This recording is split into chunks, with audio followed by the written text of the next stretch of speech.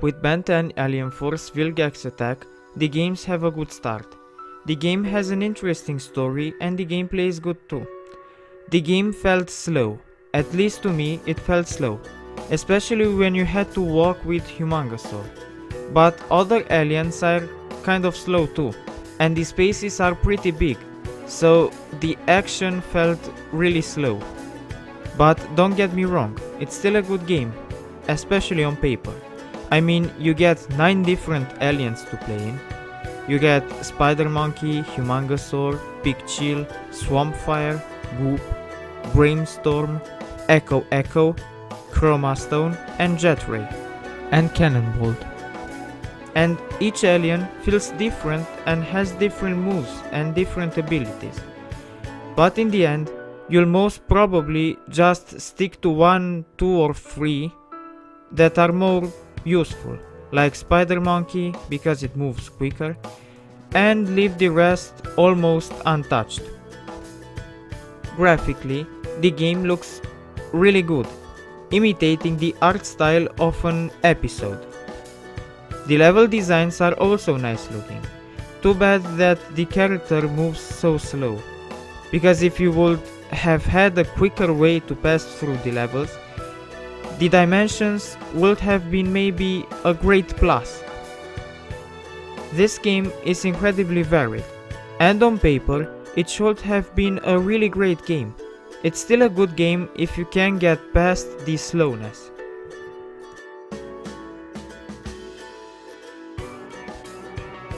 Ben 10 Protector of the Earth is awesome.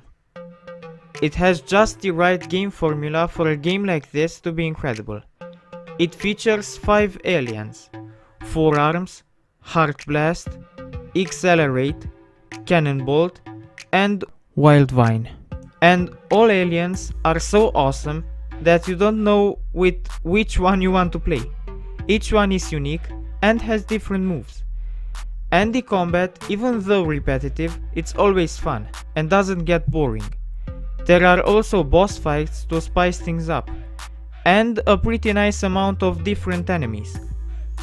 And there is a nice number of 24 different levels.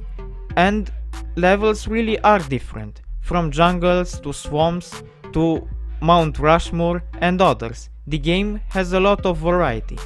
And the graphics are really nice, imitating the cartoon. Also on top of all this, comes a story that keeps you playing. And I like the nice touches too. At the end of each level, there is a funny picture from that specific level you just played. It's a nice game you should definitely check out. It felt short, but I don't know if it felt short because it's short or because I had a lot of fun playing it and the time flied. Ben 10 Ultimate Alien Cosmic Destruction reminds of Vilgax Attack, but is better than that game. It features 10 aliens: Amphibian, Armadillo, Big Chill, Echo Echo, Humongosaur, Energy, Swampfire, Spider Monkey, Terraspin, and Water Hazard. Also, the game feels faster now. The combat is nice too. You have 4 different attack moves. That on most aliens is the same, but the combat is still good.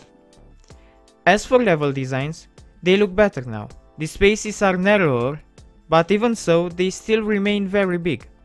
There is also a big variety of enemies, and there are 15 different bosses in the game. Check out the game, you might like it.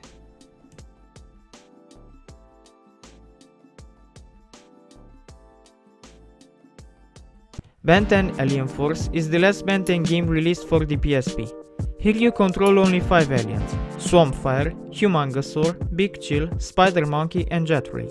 The amount of enemies is slimmer. You have fewer types of enemies, and there are only 8 levels in total in the game.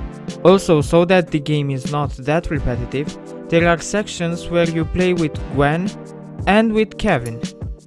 So Gwen uses her magic and Kevin becomes out of metal or out of wood. And you have logs and metal pieces throughout the levels where you play with them, and you can use them to your advantage. So in conclusion, the games mostly consist on arcade wave of enemy fighting, and some of them have puzzles to add it to the mix. I like the repetitive fighting more than the ones that have puzzles, but that is just a personal preference, as the puzzles took a lot of the fun. And yeah, they feel repetitive, even though they threw different bosses and tried to spice things up here and there. But some of them are still good, and Ben 10 Protector of the Earth will always be one of my childhood games that I really recommend you try.